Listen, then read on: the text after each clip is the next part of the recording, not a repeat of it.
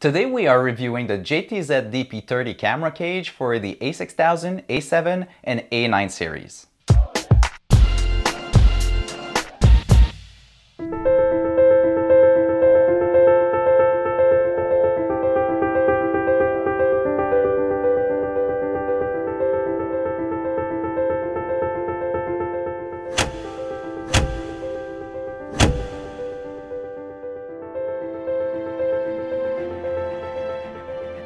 Let's start with the unboxing first. This cage is really well packed in a sturdy box.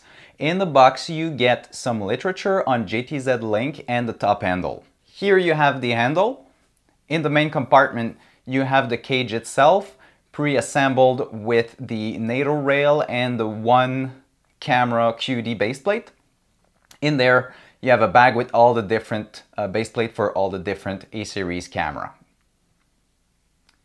There is the 15mm rod baseplate, some lens mount adapter with a small screwdriver, a toolkit, replacement parts, and a dovetail plate.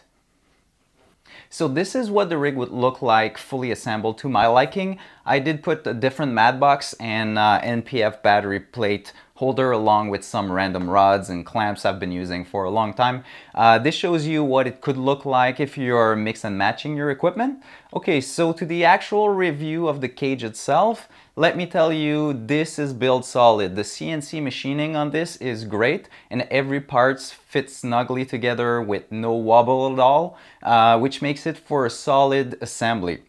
I've been picking up this rig with the tripod attached to it and haven't seen any negative effect to it. It's still really sturdy. So the cage itself is a fully body cage, and since it's made for a full frame Sony camera, the A63 is floating a little bit in it. The cage itself has plenty of 1/4-inch screw holes all around for your accessories. On the top, on the left side, you have a specific mounting points for an EVF, of which they include the screws, and has a second placement for the HDMI clamp if you don't want to use the vertical one already integrated to the cage. On the right side, there is a cold shoe to mount a accessory that requires that type of mounting point. And you have some markings, like a little cheat sheet about what the top handle button do. And of course, you have the two inputs for the JTZ Link handle and the LANC port. The top handle is a quick detach style and use a NATO rail, which is more and more common nowadays. You can set up the handle in a left to right fashion or front to back one, depending on your liking and camera. It features a cold shoe, a front 15mm rod clamp, and a 1/4-inch mount at the end of the handle, which is what I always used on my rig. I've used to use the cheese plate one before, just for preference. In my case, it was for extra mounting points. So I was interested to see how I would like this handle. I actually prefer this to the cheese handle first. It's way more comfortable being a molded polymer. It fits perfectly in my hand. It's also texture, so makes less smooth, so holding the whole rig never feel like it will slip out of my hand. Also, polymer is pretty strong. I've been moving my whole rig, like I was saying, and with the tripod connected, and I didn't have any issue. Plus, being able to hit record from the handle is pretty great, since the placement of the record button on the Sony cameras is contested by a lot of people. Now, if we keep going on the cage itself, on the right side, it features a bunch of 1/4-inch mounting points and a RE rosette for a handle, which we'll be covering in another video. Then on the left side, there's a few more mounting points, as well as the camera port opening. The port door is actually well covered on the A6300 by the camera QD plate. I would have loved a port lock style attachment to make it 100% secure, but it's pretty secure as it is. There is also an integrated lens support to it, where you can either mount your lens adapter directly to it or support a heavy lens with it. It features tiny wheels, which doesn't obstruct your aperture ring if the lens you're using need that. The JTZ Link feature on the camera is great. The way that all the electronic is in the cage itself, and that a USB cable come out, is definitely a plus. One less cable to have to tie down somewhere on the cage.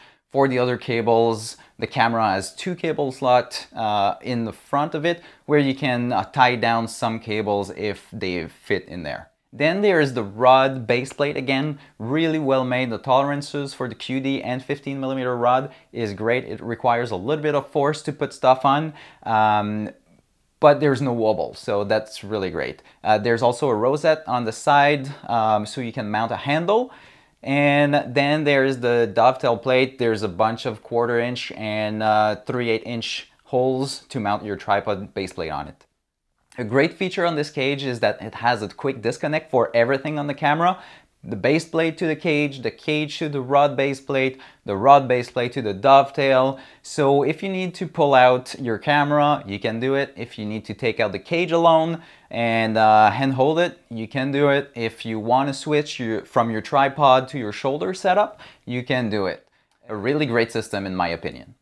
It's not all roses though. I found a few minor flaws with it, nothing that is a deal breaker, but some things that you need to look for and adapt for it. So first, the system works great in its own ecosystem, which means if you have a JTZ matte box and a JTZ follow focus, it's all good. But if you have a mix and match of equipment, it may cause some problem. I can't disconnect the dovetail with my Fotka matte box. It hits the dovetail, so I have to remove my matte box, then detach the rig, and it's even worse if you have a non-quick detach follow focus on there. Another thing is that if you are using a lens support, depending on your lens, you may not be able to detach the cage from the rod base plate as the rod is in the way. So I just ended up removing it because I don't really need it. And finally, with the lens support, again, you may not be able to detach your camera from the cage. With my Nikkor 85mm, I would hit the support and couldn't get it out. Overall, this JTZ DP30 camera cage is the sturdiest I had the pleasure to work with. I am very happy with all of its features. Another great piece of equipment made by JTZ. I have no doubt that it will last forever.